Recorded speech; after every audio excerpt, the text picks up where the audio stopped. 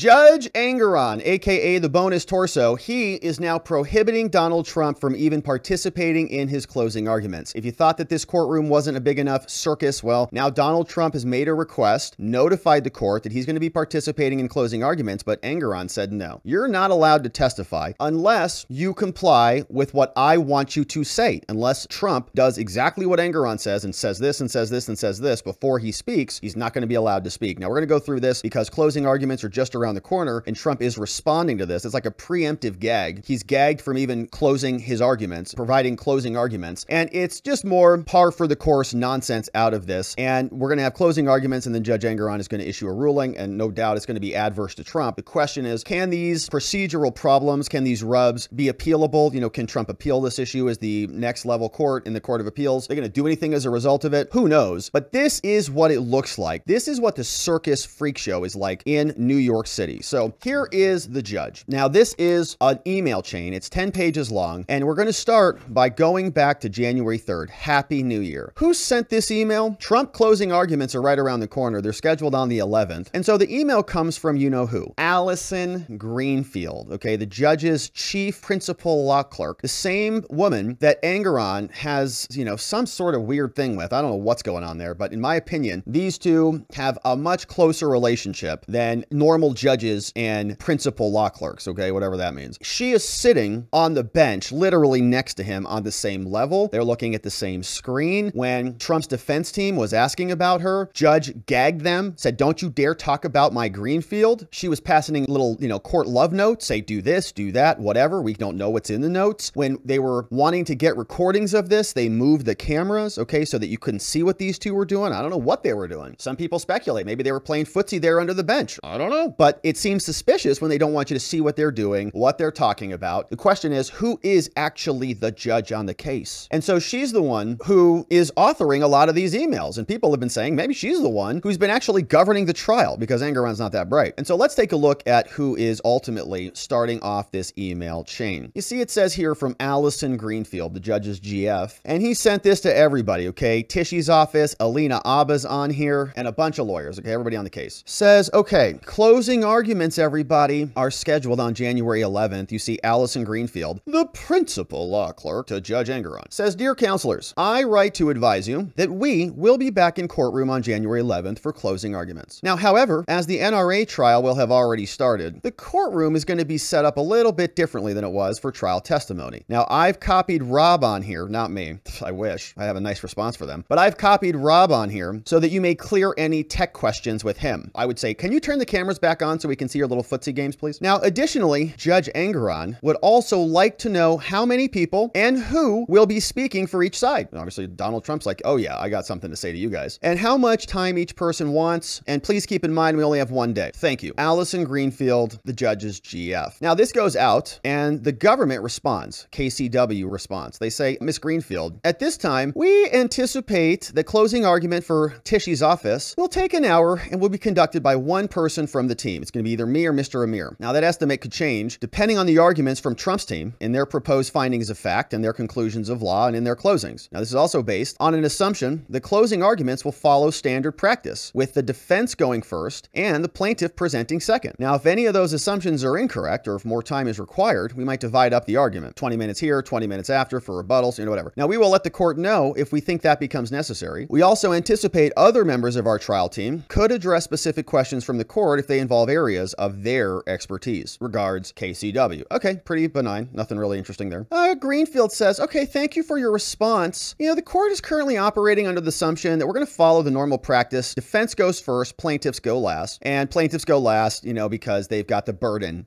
Well, we will, however, wait to hear back from the defense. Signed, Allison Greenfield, the judge's GF. Okay, so the defense is thinking, okay, here we go. Christopher Keese responds. Now, he doesn't have time for capitalization, okay? He's a serious defense attorney. He says, look, Miss Greenfield, Happy New Year, exclamation point. At this time, the defense anticipates the closing arguments are going to take about 2 hours, maybe 2 hours, 15 minutes total. Chris says, I will present more extensive argument, and then Miss Abba and Mr. Robert will also present more limited arguments. Now, additionally, President Trump plans to present arguments at closing as well. You see that one? Just slide that in there. You know, President Trump is going to he's going to say something, but we anticipate that all such arguments will be completed within the above time estimate, just so you know. Now, as a practical matter, this means the defense will be done before lunch break, leaving ample time for the Attorney General the remainder of the day. So they can have all the time in the world. Please advise if you have further questions. Thank you. Very simple, okay? They want 1 hour. Trump's people want 2 hours, 15 minutes. Very quick. Keese is in there. Abba's in there. Robert's in there. And Trump wants to come, close it out. No problem. Happy New Year, Miss Greenfield. Here's the response. Oh, gosh. Andrew Ammer, special counsel. Yeah, right. From the Office of the Attorney General from Tishy's office says, uh-oh. And this fires right back. So this goes out January 4th from Chris, lunchtime, 12:47 p.m. They respond 5:13. Okay, same day. So about 4 hours later. They say, all right, Judge Engoron. And they're responding to him and to Greenfield. They say, all right, everybody, Letitia Tish, she opposes Trump's plan to have Mr. Trump present any portion of their closing argument. Government objects. Trump can't speak. They say Mr. Trump is not permitted to do so as a matter of right. He doesn't have the right to do this. Saying under these laws, under these rules, that if a party appears by attorney, such party may not act in person in the action except by consent of the court. CPLR, some commercial practices, whatever it is, right? They're in like this weird subset of New York law. If you're in this commercial litigation, if you're not act except with consent of the court. Okay. So Judge Engoron, you need to give him permission. Even in criminal proceedings where the Sixth Amendment and the state constitution afford the right of a right to counsel or self-representation, they do not guarantee a right to both. Either it's a right to counsel or right to self-representation. And these are separate rights. And so there is no right to hybrid representation. So by accepting counsel, they say, Trump assigns control to the lawyer who by reason of training. And so accordingly, a defendant who chooses to defend himself doesn't get permission by matter of right to present closing arguments. But nevertheless, the court has the power and the exercise of its discretion to grant a specific application for limited participation of a defendant as counsel, but only when doing so is not going to disrupt the orderly administration of justice. And allowing Trump, they say, to present even a portion of Trump's closing argument would do both. The court has already found that Mr. Trump is prone to giving irrelevant speeches. He lacks self-control, they say. He's evasive in responding to the questions and has repeatedly violated court orders for which he's already been sanctioned. Remember that. And by the way, they also gagged the lawyers. Okay. Trump can't talk about the judge's GF, his Greenfield, and also the lawyers can't talk about it, which is insane because they have to make a record representing their client, especially when they're passing love notes in court. So allowing Mr. Trump, they say, to present closing argument will invite more violated court orders and will invite more speech that will disrupt us. And moreover, Trump had the right to present testimony on his case when he was on the stand, but elected last minute to do so during their presentation in case he chose not to take the stand. But they say, so allowing Trump to participate now in closing arguments would grant him the opportunity to testify without being subject to cross-examination, thereby depriving the people of a fundamental right of prejudice, especially in light of the court's prior determination that Trump is not a credible witness. And so they say Mr. Keese's email should be treated as an application to allow Mr. Trump to present closing argument, and as we detailed, it should be denied. So Trump should not even be allowed to speak. Andrew says it's going to be disruptive to our proceedings. And so Judge Engoron says, oh, perfect. I hate Trump. Let me respond to this. Says, dear counselors, Engoron, he fires this back at 1:18 p.m. the next day. He's up all night thinking about it. He says, in the email to which this email responds, Mr. Keese announced, this is kind of like an order, that Trump plans to present an argument at closing. Engoron, the areola, says if a party appears by attorney, then they must grant consent. And they say, well, obviously, Trump appears by attorney. And so thus, and as far as my research has revealed, like whatever, judge, whether he may present a closing argument is completely at my discretion. So Engoron now has the discretion to let him speak. He says, particularly in a non-jury trial, like a circus freak show like this is, I am inclined to let everyone have his or her say. No, you're not, because you've repeatedly gagged everyone. Now, moreover, the more reasoned analysis I receive, the better I will be able to decide this case correctly. And furthermore, Mr. Trump is the person by far with the most at stake in this enforcement action. So Engoron says, and he's writing this email 1:15 p.m., whether a shirt is on, I don't know. Thus, in my sole discretion, I will consent, listen to this, to let Mr. Trump make a closing argument if, and only if, through counsel by 1/9/2024 and by himself personally and on the record just before he speaks. In other words, Donald Trump, before he gets up there to participate in his closing argument, Trump has to say these words. He agrees verbally, Trump on the record, Trump agrees, he says, yes, Your Honor, I agree to limit my subjects to what is permissible in a counsel's closing argument, which is commentary on relevant material facts that are in evidence and application of the relevant law to those facts. And Trump says, I know I may not introduce new evidence, and I know I may not testify. I know I may not comment on irrelevant matters, and in particular and without limitation, I may not deliver a campaign speech. And I may not impugn the court, the staff, the plaintiff staff, which is Tishy, or New York court system, none of which is relevant to this case, and all of which, except commenting on my staff, can be done is being done in other forums, right? He says Trump and through his counsel, so the lawyer and Donald Trump, they have to say all of that garbage before he even speaks, is how I'm reading this. And himself personally on the record, just before he speaks, he must agree to that. Now, I don't know if the judge is going to want him to like, do you agree to this? Do you agree to this? Or if he's just going to say, Trump, are you familiar with the document your attorney signed, which includes all of that? I don't know. But that's a lot, right? He can't say anything. And by the way, the whole system is,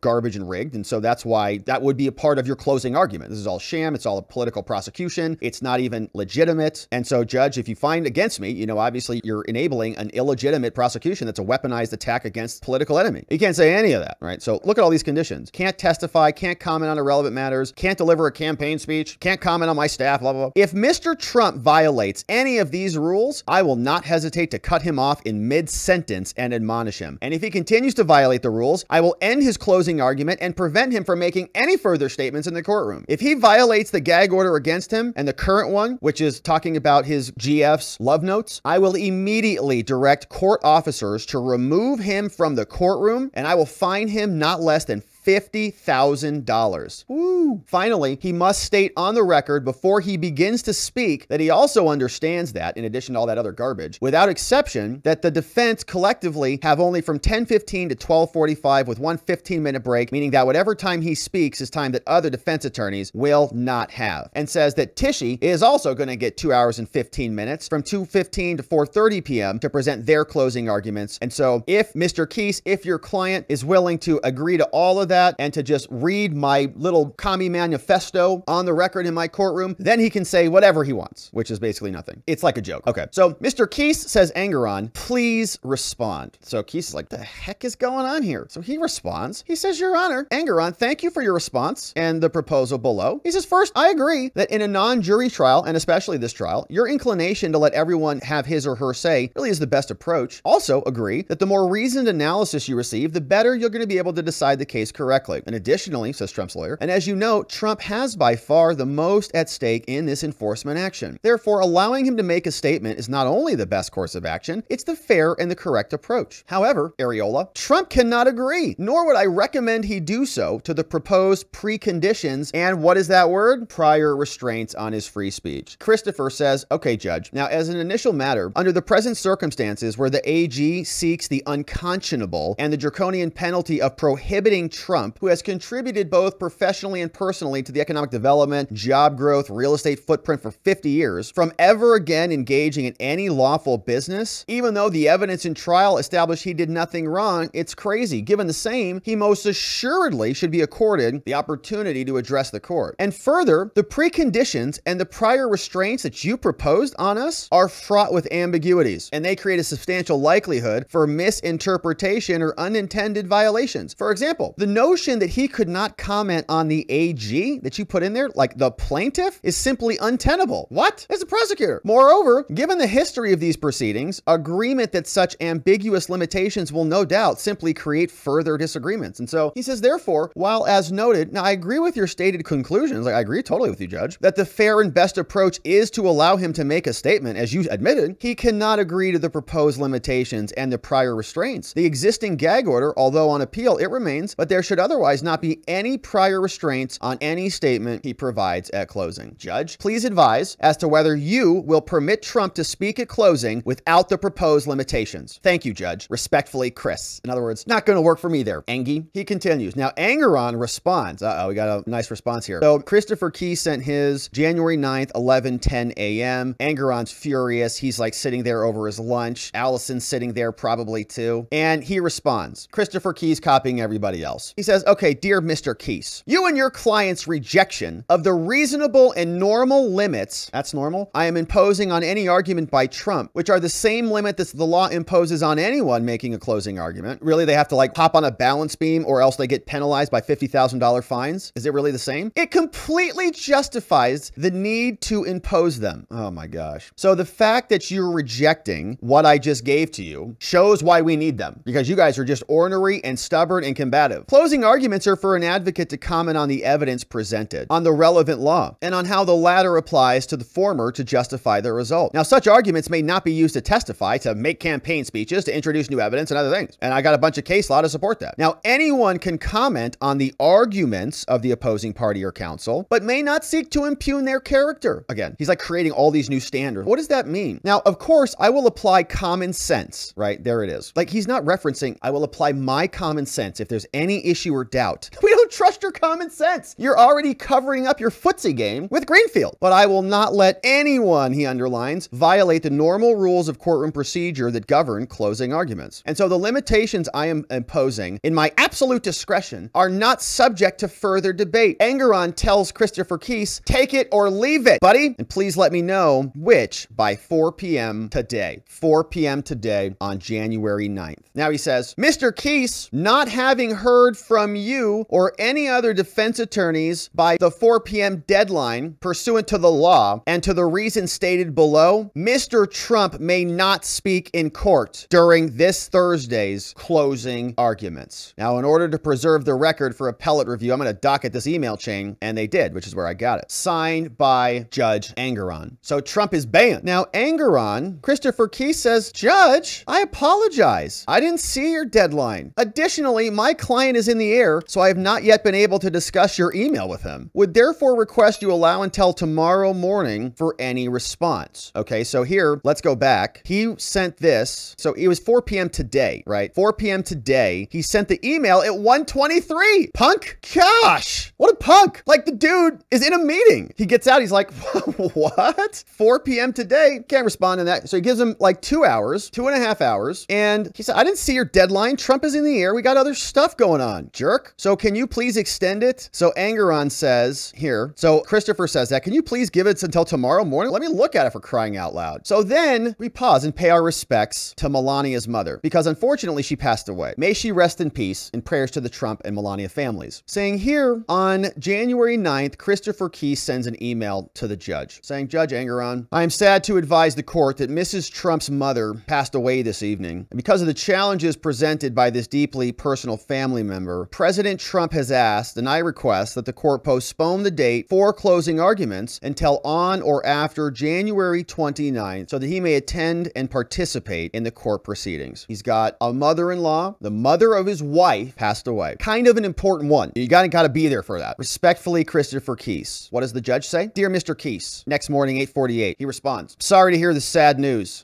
The request to postpone tomorrow's closing arguments is denied. Now, I'm sure you realize, although you may not realize to what extent, that every appearance of Mr. Trump requires court officers, court clerks, administrators, security details, and technical people to rearrange their schedules to plan for the day. The administration even had to, quote, evict the jury trial currently taking place in room 300. Now, of course, I am also anxious to hear a full day of closing statements as I consider the case as a whole. So he's like, I really want to do this, okay? I'm anxious. I really need you guys in here. Sorry, your mother-in-law is now dead. I don't care. I really want to get this done. See you tomorrow. On balance, going forward makes the most sense. Please tell Mr. Trump that I'm sorry. I still hope and expect to hear from you by 11 a.m. this morning as to whether all this is even an issue. Is Trump going to come? Is he going to testify? What's your position, Judge Engoron? So they carry on. He says, Judge Engoron, despite the fact that his mother-in-law, Melania's mom, rest in peace, who he was very close to, despite the fact that she passed away late last night, this was on January 10th, today, she died last night, President Trump will be speaking tomorrow. He's going to show up into your disgusting courtroom and be here, and he's going to deliver his closing arguments. So the judge says, Dear Mr. Keese, as I have already indicated to you, if Mr. Trump wishes to speak pursuant to the law, you will have to tell me now that Trump will agree to the limitations that I have opposed, which go without saying and apply to everyone, and he will have to agree to do so tomorrow on the record, which should take no more than a minute or two. Like, the judge is going to hit him with a list. You can't do this, you understand? You have to tell me right now, is he agreeing or not? And he sent that at 10:57 a.m. on today. Tell me right now! Allison, sitting right next to him, is like, you have to be more firm, Judge. Like, be firm. Like, you're tough. He's like, yeah, let me put in, capitalize it. So Christopher Keese says, Your Honor, Justice Engoron, this is very unfair, Your Honor. You are not allowing President Trump, who has been wrongfully demeaned and belittled by an out-of-control, politically motivated attorney general to speak about the things that must be spoken about, period. Not even a goodbye or anything. This is very unfair. He sends that back at 11:40. That deadline is now passed, hasn't it? Christopher, the judge responds, he says, "Dear Mr. Case, I won't debate this yet again. Take it or leave it. Now or never. You have until noon, 7 minutes from now, to respond. I will not grant any further extensions." Caps lock. Justice Engoron. Right now until noon. Now, Mr. Keese didn't respond. Get out of here. So Engoron responds back and he says, "Dear Mr. Keese, not having heard from you by the third extended deadline, which was noon today, I assume that Mr. Trump will not agree to the reasonable lawful limits that I have imposed as a precondition to giving a closing statement above, and beyond those given by his attorneys, and that, therefore, Trump will not be speaking in court tomorrow." Now, I've previously indicated this email chain is going to be docketed and you can appeal it. Judge Engoron. And that's the end of the chain, my friend. So Judge Engoron, in his discretion, says no to Trump, copying everyone on there. Trump will not be speaking, according to the judge. We'll see what happens tomorrow. I'm sure that Christopher Keese is going to throw a very big fit about that, as he should. Now, let me just show you briefly what is inside the civil fraud closing brief by Donald Trump, because there will be closing arguments tomorrow. I'm hopeful there is a nice X thread, courtesy of somebody who is there. But this is what they'll be arguing. Now, this is a very financial case, so this is not an interesting closing brief. But let me just show you what's inside. So it says here, closing brief, proposed conclusions of law by Trump and everyone else, the Trump Organization, and so on. You see the table of contents, which we normally fast forward through, but I'll just show you what's inside because it's quite technical. They say the New York claims are time barred, right? The statute of limitations really doesn't bars a bunch of stuff. The clear and convincing evidence standard applies. The AG has not met her burden on materiality, not met her burden on intent. There's no establishment of a conspiracy. The remedies she seeks are insane. The Attorney General has gotten no evidence of ill-gotten gains, and so on. Here, the New York claims, here are some conclusions. So it's not actually even written like a nice closing argument. It's just kind of conclusions of law. They say here, claims are dismissed on the extent that they're time barred, right? All of these say that the AG's novel theory, the reason they kept, going all the way back was because they said every time there was a new false financial statement, it reset the statute of limitations. And they say that's ridiculous. The AG's claims are therefore only timely with regard to two items, the OPO loan and the 40 Wall Street loans. Everything else is not permissible. And the judge says, well, I don't really care about the statute of limitations because what I want to do is consider the totality of the circumstances, right, in order to make my decision. And I need to know everything from no matter how far it goes back. They say here also, they want Tishy, she's asking that Trump be prohibited from engaging in any businesses, right? Like he cannot be permitted to do business in New York. That's not responsive to a loss of money, right? If Trump, made money by ill-gotten gains, it's a money problem. She wants to prohibit him from doing any business at all because she's saying the fraudulency is so, broad and so pervasive. So there's a lot of case law being cited here. They say there was unequivocal and unrebutted evidence contained in credit memos that establishes that DB conducted its own independent analysis and relied on that analysis and not Trump's. There were no mispayments. The testimony of Flemings and others say that these statements are intended for users and not for preparers. And also, the very first note to the SFCs, which was prepared by Trump or the trust, not Mazars, provides in part, it says, considerable judgment is necessary to interpret these things. And so,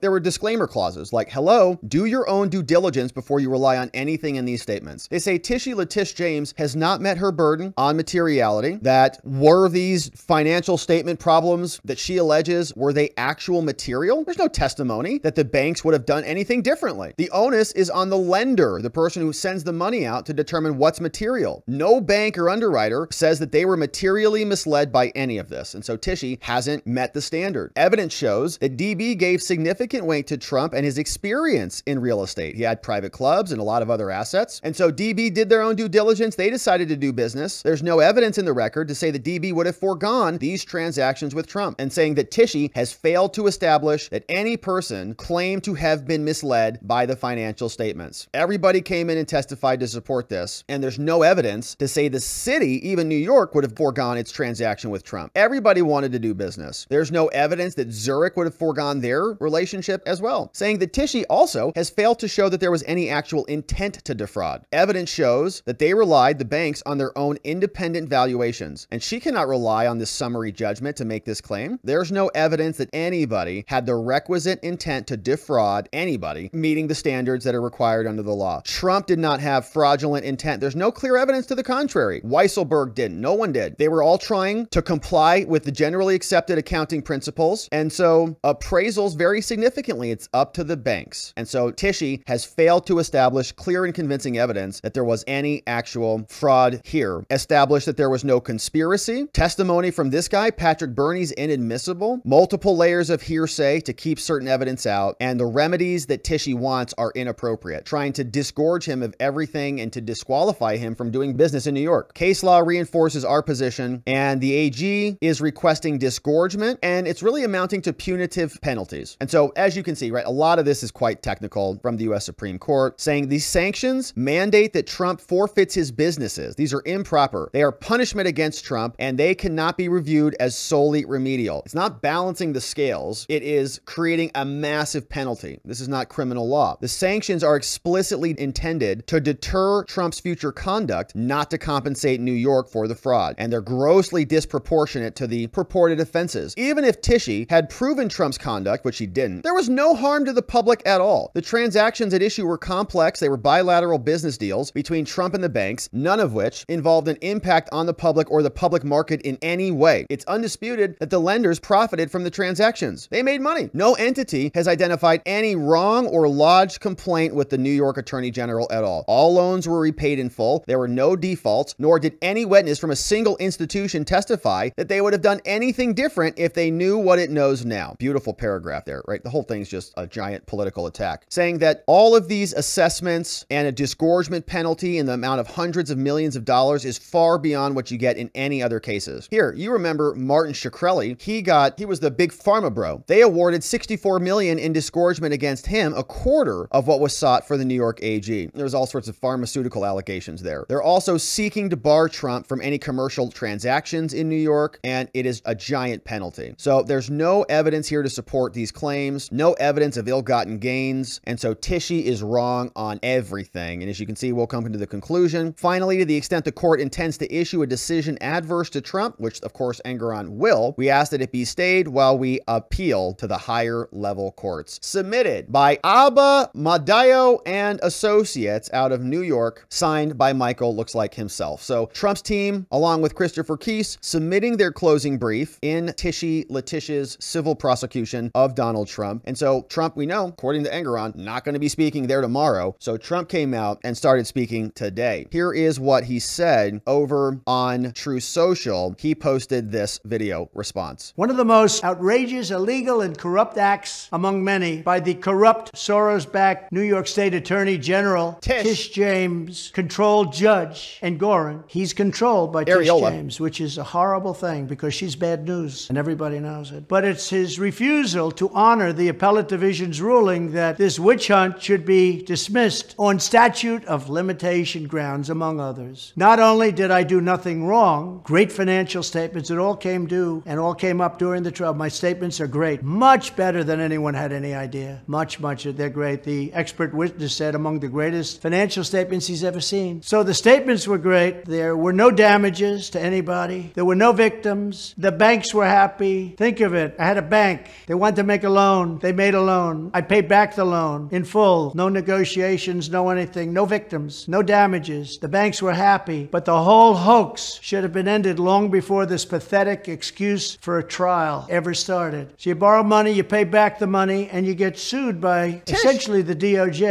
Because they'll do anything. They went through millions of pages of documents, my documents, and they end up going after me over a loan that was repaid in full. No negotiation, no anything. That the bank was very happy with. It's a fix. It's a rigged system. And Engoron, the judge, shockingly refused to follow the express orders of the highly respected appellate division in New York State, where we overwhelmingly won. The case is over. Such disrespect for an appeals court, the job of which is to protect New Yorkers from a runaway judge like perhaps Engoron, is unheard of in our country and smacks of banana republics and third world countries. Those tactics employed by crooked Joe Biden's other henchmen and people like deranged Jack Smith, who was brought in to try and get Trump, but he's not doing so well. No, he's not. The rule of law in New York State will never recover if this partisan attack is not immediately immediately squashed. They're after his political opponent because Biden is losing badly to me in the polls. He's doing horribly. Essentially, he's a horrible president, and the people understand that. So they go after me when actually I've done a great job. They try saying I've done a bad job and a dishonest job, and that turned out to be false. And they didn't know what to do in the middle of the trial, but they kept it going. This trial should have never been brought. It should have been ended early. It should have gone to the commercial division like all other cases, but the judge, who's a Trump hater, refused to let it go. He refused under any circumstances to let it go. He had no victims. The banks testified. They were happy. They didn't even know what they were doing there. They got back all of their money. They got back all of their interest. Frankly, they wanted to make me the loan because that's what they do. They make loans, and they make money when they make loans. Yes, they do. And this was a great loan for them, and they acknowledged that at the trial. And this is where they went after me. Now they want $370 million plus other things, but $370 million,